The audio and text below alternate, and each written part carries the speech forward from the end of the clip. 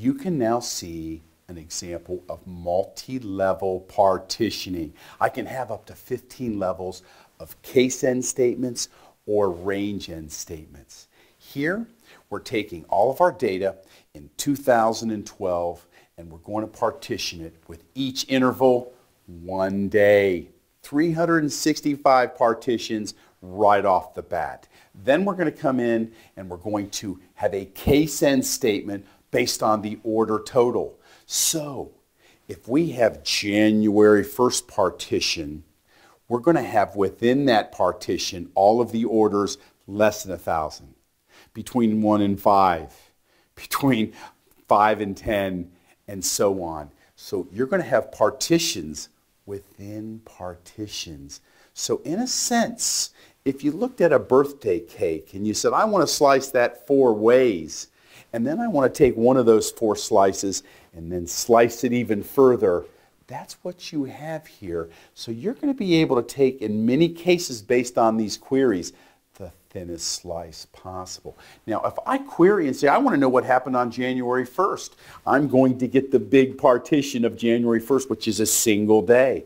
But if I begin to say some creative things like, I want to know what happened on January 1st for all order totals less than 1,000, they go, ooh, an even thinner slice is queried.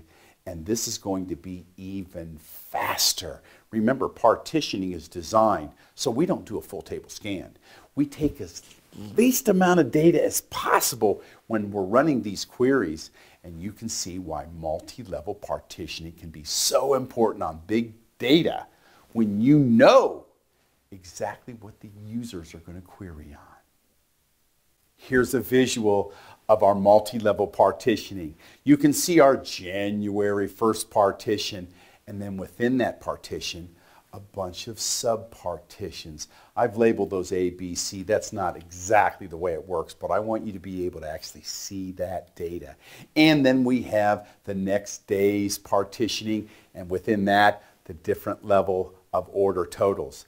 That's exactly how I want you to see this data. And imagine if we just wanted orders less than 1,000 on January 1st, ooh, 1 slice across all those amps, and that data is coming back very quickly.